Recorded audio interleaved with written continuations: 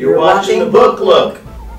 What do you think was one of the most inspiring scenes that you were able to be a part of in this movie? I think the project as a whole is inspiring because it is told from a perspective that we haven't yet seen.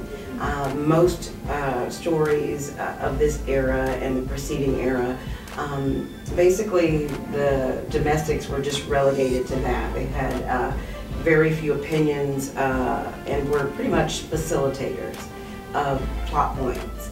And what I liked about this is that these characters have a depth, they're multifaceted, and extremely intelligent. So that was one of the things that I found really striking about this project. Much like a lot of men who discovered the novel, it's being a powerful, gripping, truthful story. We think that the film adaptation is as well. It may have a lot of characters, but this movie is for everybody.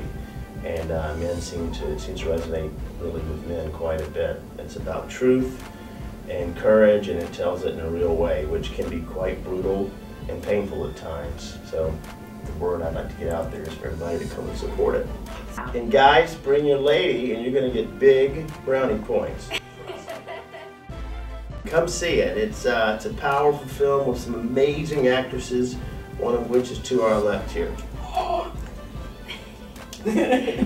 So there you have it. We have Octavia Spencer, and we also have Tate Taylor, and this is the book look.